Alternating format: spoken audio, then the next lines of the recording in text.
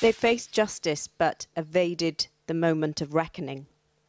Lucy Letby, Thomas Cashman, Kochi Salamaj and Jordan McSweeney refused to be in court for their sentencings, whilst the families of the people they murdered, multiple babies, Olivia Pratt-Corbell, Sabina Nessa and Zara Alina, stared at an empty dock. He has given an excuse that he doesn't want to revisit the events he is responsible for. The man who took Zara Alina's life has no spine whatsoever. Jordan McSweeney didn't want to see the CCTV footage that captured what he did to Zara Alina. But 8 months on, a new law has been proposed. I was called today by the Prime Minister. He said, I want to deliver this news to you personally.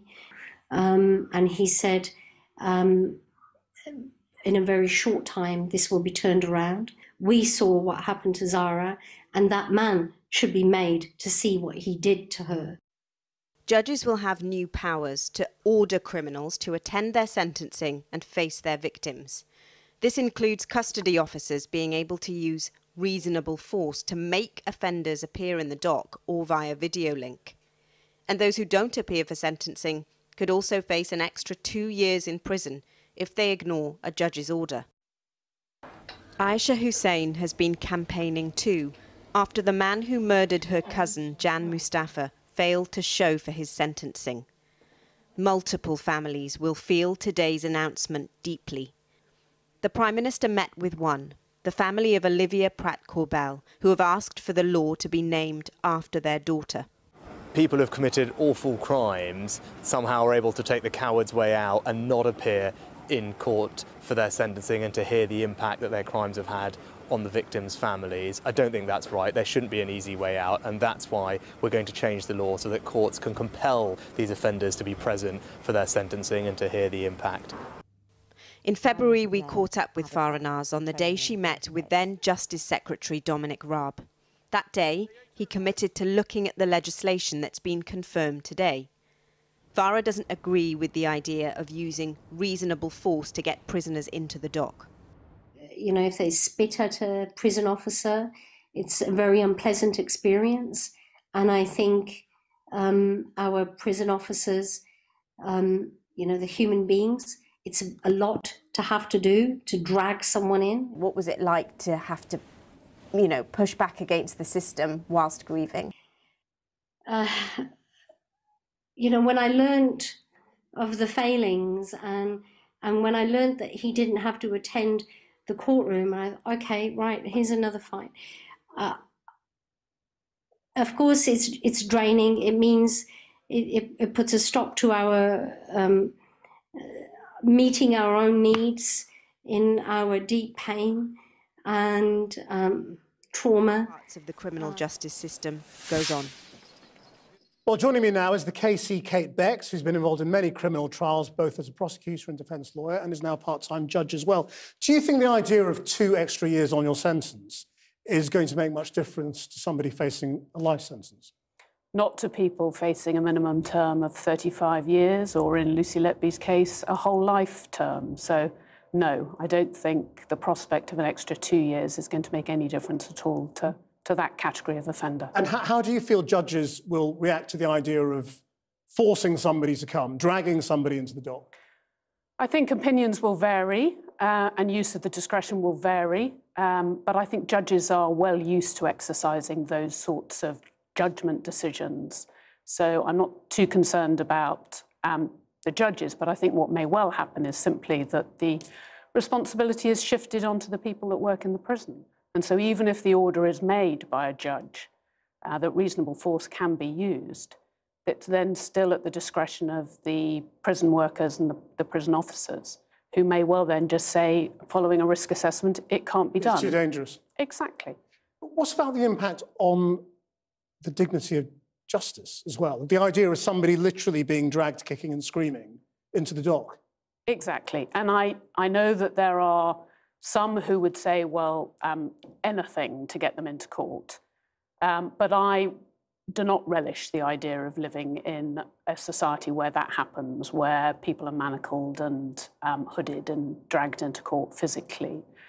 I also think it takes... Just explain why not, because there will be victims' families and other people who say, well, why not? If they're the murderers, they should be dragged in kicking and screaming. Because I think that puts the focus on them, and I'd like the focus to be on the victims. At a sentence hearing, the focus ought to be on the victims.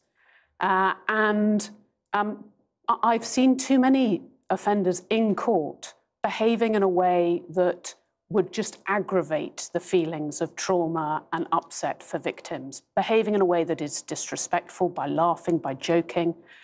And that is not going to help victims. That's going to make their position worse. There is a reasonable chance this may not actually happen because of parliamentary time. Exactly. Are you at all suspicious as to why this, of all the problems with criminal justice, is the one being picked on?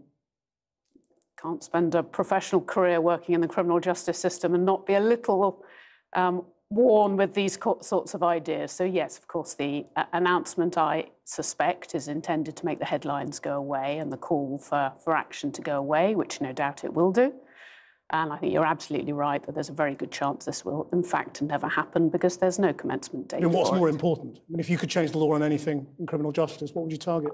The latest figures for the backlog are the worst that there have ever been. And so rather than focusing on putting 2 years onto a whole life tariff, I would rather the government focus on actually getting trials underway, getting more judges appointed so that there isn't a backlog of almost 64,000 cases. Kate Becks, thank you very much indeed. Thanks, Krish. Well, joining me now is Bryn Hughes, who worked as a prison officer for 25 years and had that very experience we've been hearing about of carrying defendants into the dock. But he also knows all too well what families of victims in court are going through. His daughter, PC Nicola Hughes, was murdered in a gun and grenade attack while on duty as a Greater Manchester police officer. And Bryn saw her killer given a whole life sentence in 2013. Bryn Hughes, thank you very much for coming into the studio. Let's just start by hearing from you. What are your worries about this law change? I think from a grieving father's point of view, the last thing you want to see and hear is somebody dragged into a courtroom, as it's been described, kicking, screaming, swearing, spitting, you name it. These people will do these things, and if you're sat there, you're going through the worst time of your life. The last thing you want to hear is abuse from the person that did it. Because it's all about them as well. It becomes a sort of theatre, does it? Yes, it does. Yes. I mean, you sat through the long trial of your daughter Nicola's killer, Dale Cregan. How did his conduct in the dock sort of exacerbate your pain? It was it's strange because I could see it from a different point of view, being a prison officer. So I expected that sort of behaviour. Other family members, they didn't, and it disturbed them. It really disturbed how they behaved every day, how they felt, and I expected it. I expected a lot worse than what we actually saw. So we've just been hearing about, as a prison officer, people have to carry defendants into the dock. Have you or your colleagues been injured doing that? What is it like? I mean, I've taken part in some of those where you have to force them into the dock. I've not been injured myself, but I have a colleagues injured in the same situation, same scenarios and incidents. And that alone it's not an easy task. It's not as simple as two people or one person taking hold of a very violent prison. I mean, I think what we've got to remember is these people have committed some of the most horrendous crimes, and they don't think twice about killing somebody or injuring somebody. So it's not as simple as taking hold of their arm and carrying them into a dock. It takes a lot of resources. Right, so lots of officers, basically. Yeah, you're talking a minimum 3 officers. Right. One for each arm and one for the person's head. You're talking of a supervisor, you're talking of a medic as well. If it's planned, you're talking of a lot of resources, so it's not quite as simple. And the access to courts, a lot of the old court buildings, the windy staircases, it's not as simple as that. So if you were ordered to use reasonable force to get a mass murderer into the dock to hear a sentence, would you refuse to do it? I don't suppose it's a question of refusing to do it, but as a team, you'd discuss the risk assessments, as the last guest said, and you'd look at how they can get them into the dock, what it means, what does it take, and I suppose what their behaviour is like when you actually get them into the dock. I mean, the government says it is responding to calls from victims' families, from Lucy Letby's victims, from the mother of Olivia Pratt-Corbell, and so on. Clearly, you have a different view. What do you think the government's motivation is here? I mean, I think I suppose it's a bit of a knee-jerk decision for the sensational stuff we've seen with Lucy Letby and her refusing to attend the doc, and the guy in Liverpool as well. And it is, I suppose it's that easy fix-all answer, but it doesn't fix it all. And from my point of view, I've seen prisoners hurl vile abuse at families, describe the victims' last moments. And do we really want to see that in a courtroom? What most helped you in dealing with your grief? I suppose knowing the fact that the person that murdered Nicola was facing the rest of his life in prison. Whether he was there to hear it or not, at the end of the day, I knew it didn't change things. It didn't really change what sort of sentence he was going to get and what would happen eventually. Bryn Hughes, thank you so much for coming into the studio. Thank you.